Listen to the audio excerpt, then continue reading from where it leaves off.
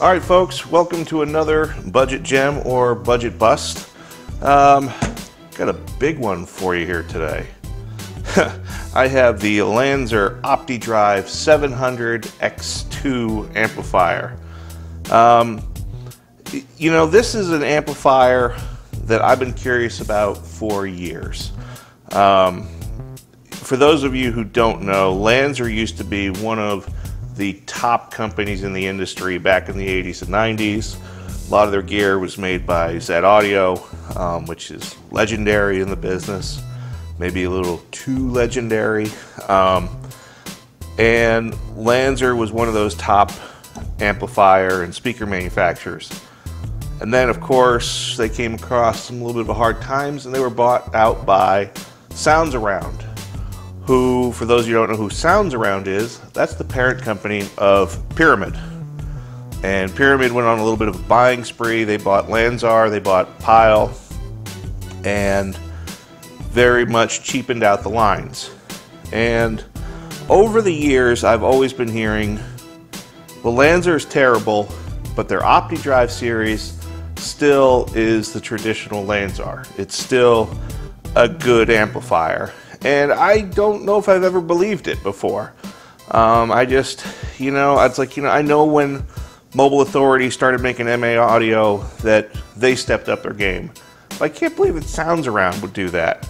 So I'm hunting down the internet. I happen to see this one is an open box deal from Amazon Warehouse. And I said, you know what? For the sake of the channel, let's get one. I've had people requesting an OptiDrive. Let's get one. Let's test one. Let's see what these amps are all about. And when it came in, first thing it stuck out with was, holy crap, this is a big, heavy amplifier. This amp is over 23.5 inches long, not including the RCAs and terminals.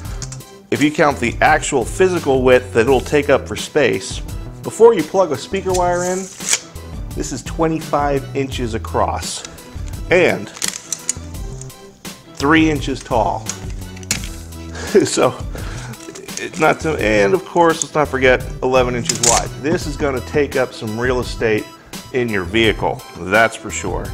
And of course, weight. From the liftometer, I figure this is somewhere around 25 to 30 plus pounds.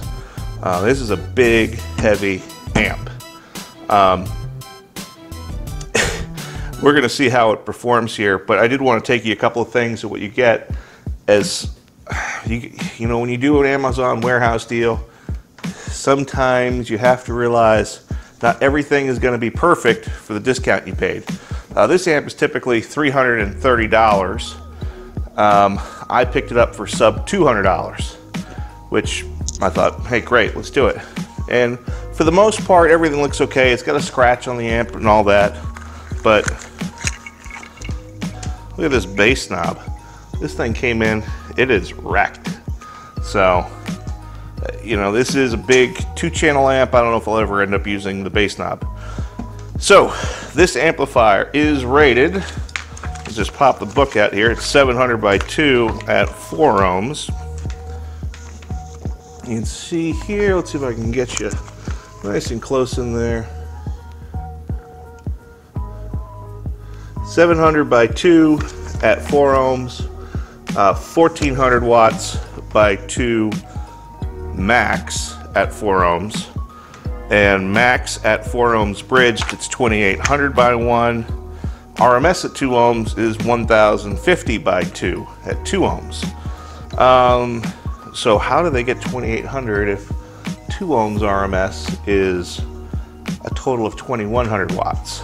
So I'm going to take it as 1400 watts bridged at 8 ohms, and I'm going to be looking for roughly 2100 watts at 2 ohms. I've also seen online where someone said it was 1025 watts at 2 ohms. So I'll take 2050 to 2100 as what we're going to be aiming for RMS, both certified and uncertified. So that's likely at 14.4 volts. So we're going to take a quick walk around the amplifier, see what we have.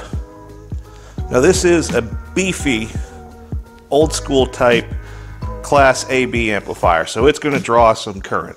So you have 1/0 gauge inputs for both your ground and your power, a smaller, probably 12 gauge remote terminal input, and of course this is a first for me in these budget categories. I've never seen 4 gauge speaker outputs on an amplifier sub $400, and this one has got it. So beefy 4 gauge outputs. Just to show you here, I have a 0 gauge to 4 gauge reducer. It fits no problem in there.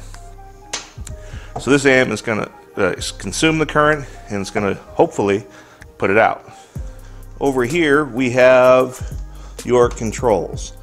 You have your, if you had one that was working, here's your remote output.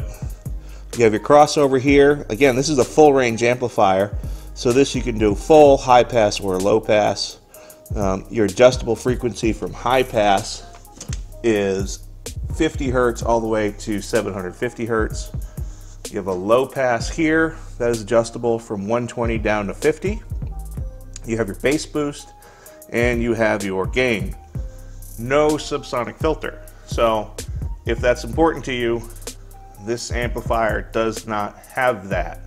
So keep that in mind if this is on your purchase list. Over here you have your inputs and you have your line outputs. Again, this is a Class AB amplifier, and it is not strappable. You can't strap two channels together. Sorry. Alright, I know you all like looking at guts, so let's check these out. Looks like a pretty nicely laid out board in here. I've never opened a 2000 watt Class AB amp up before, so this is a first for me. Got fangs, caps, whatever, probably China is where those are made from. And these are Seikos, or Simcoes. Nothing left now but to strap this baby up to the dyno, and let's see what can this amplifier really put out. Can we get 2100 watts out of this amplifier at 4 ohms bridged? Can we get 1400 watts out of it at 8 ohms bridged? So we're going to test both channels. That's why it's 8 ohms and 4 ohms. We're going to see what this amp's got. All right, I'll see you after the test.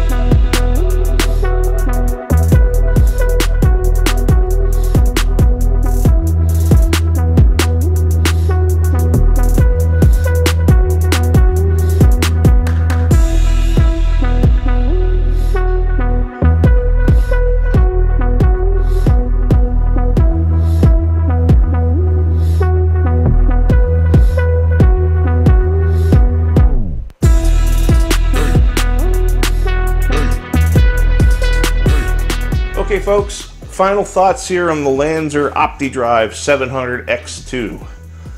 As you just saw on the tests, this amp's very impressive on the dyno.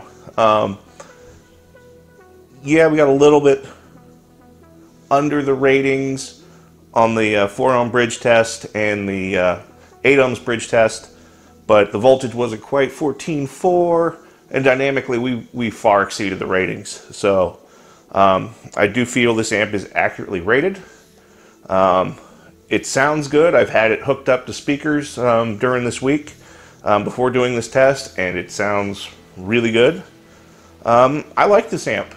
I mean, for 330 bucks, what you can find these for, new, and that's shipped out the door from Amazon.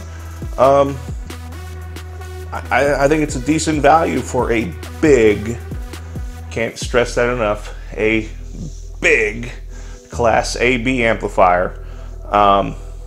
So is it a budget gem or a budget bust? We got a gem here, especially if you could find one on the pre-owned market that hasn't been ripped to shreds.